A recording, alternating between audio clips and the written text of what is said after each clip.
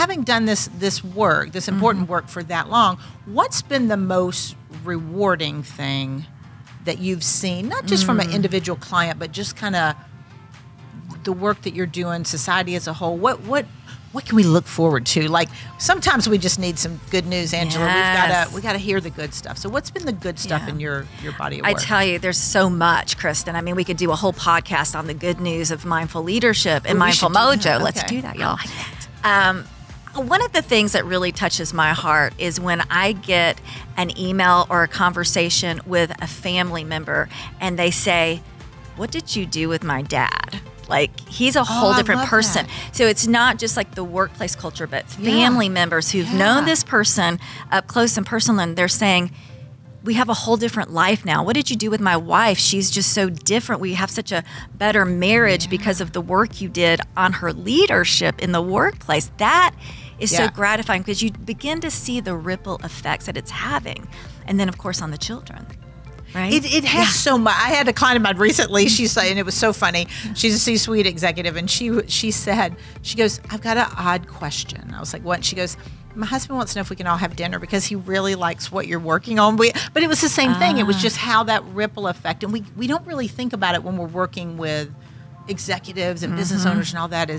Is how it ripples in the world. It really does. Isn't that fun, though? It is so fun. It is so fun. And in fact, I have gotten so many requests in the last year and a half from executives like YPO and executive groups to come in and talk to these leaders about mindful parenting.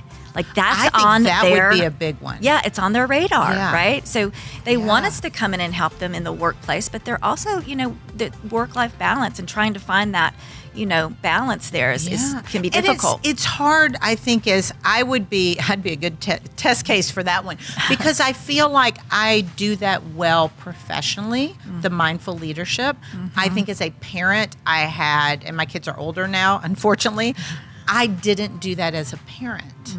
And that trickle-down effect that we were supposed to have from learning this professionally never trickled down for me. So I think the way I parent my child, I have one child still at home, I think the way I parent her is very different than I parented my older two. Right. And it's not that I'm a different person. It's just I think I'm more in tune and more mindful of everything I'm doing from a parent, because I was very authoritative with the older two. Yes. And you don't get that time back, right? So I think especially with like a YPO organization, oh my gosh, you guys could do incredible work with that because it's so needed. Like, we're so busy that we aren't present anymore. Well, a couple of things that you said, Kristen, as we evolve and grow, we know better. As Maya Angelou said, when we know better, we do better. So I always encourage people to give themselves grace when it comes to their parenting because, we were young when we started parenting. And so it's wonderful that you're on the other side of it and can look back now and realize, here's what I would like to do moving forward.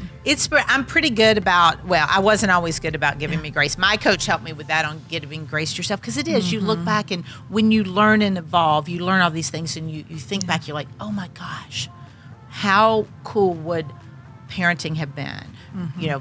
Marriage, dating, friendships, business, all of it, corporate, all of that, if we had just paid attention to this earlier on. Yes, and what I'm seeing in the workplace now, and I'm wondering if you are too, in the corporate culture, is that we're looking at leaders now not just as business leaders, but as a whole person, and understanding that it all impacts one another. It's not the 90s anymore where they said park it at the door. Right. Boards are understanding that leaders are human beings too.